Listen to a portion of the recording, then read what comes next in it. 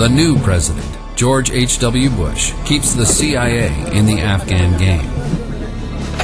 But Bush's attention is quickly monopolized by the fall of the Berlin Wall, the crisis in the Soviet Union itself, and later, Iraq's invasion of Kuwait. Afghanistan fades rapidly from American concern.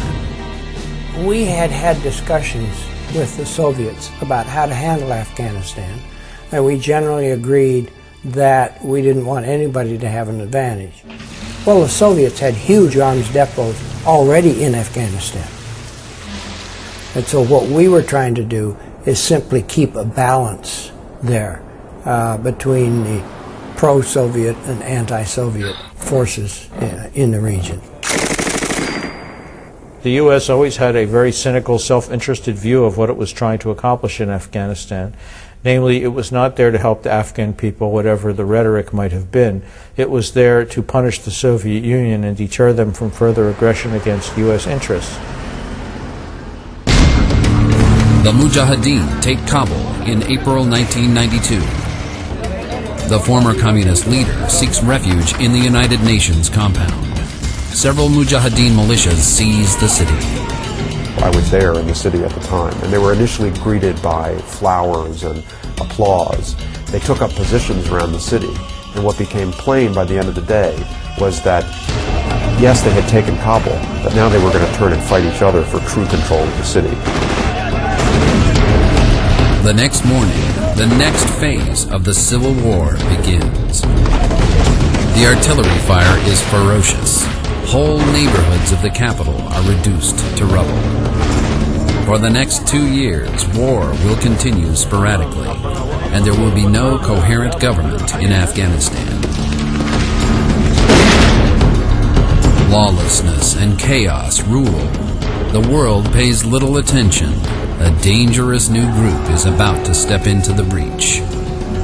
The standard line out of Washington in the early 1990s became, the Afghans have to settle things for themselves. We can't settle their war for them. And that became a kind of an excuse behind which American policy withdrew.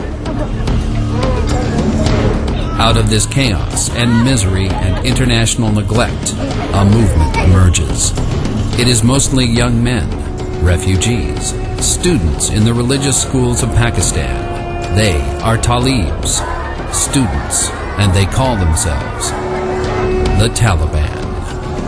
This group of religious teachers and students would never have been able to form a powerful political, let alone military movement, if they had not also received support from important groups in Pakistan. The Taliban start small. They confront local warlords in Afghanistan's south, home to the Pashtun minority. They use violence swiftly and effectively. They do not shy from executing or maiming thieves and drug dealers. Word of their success spreads, and many rally to their side. The Taliban were being feted and celebrated across Afghanistan because at that point, no one knew their ideology. Afghans were largely delighted that they had been absolved. The Afghans were tired of war. They wanted quiet, they wanted security, and the Taliban was able to give the Afghans that. They are led by a young and obscure village mullah named Omar.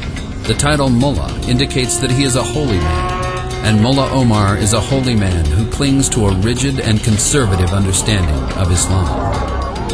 Omar believes that true Muslims should live as the Prophet Muhammad did in the 7th century. Omar tells those around him that he was visited in a dream by Allah in the form of a man who told him to lead the believers.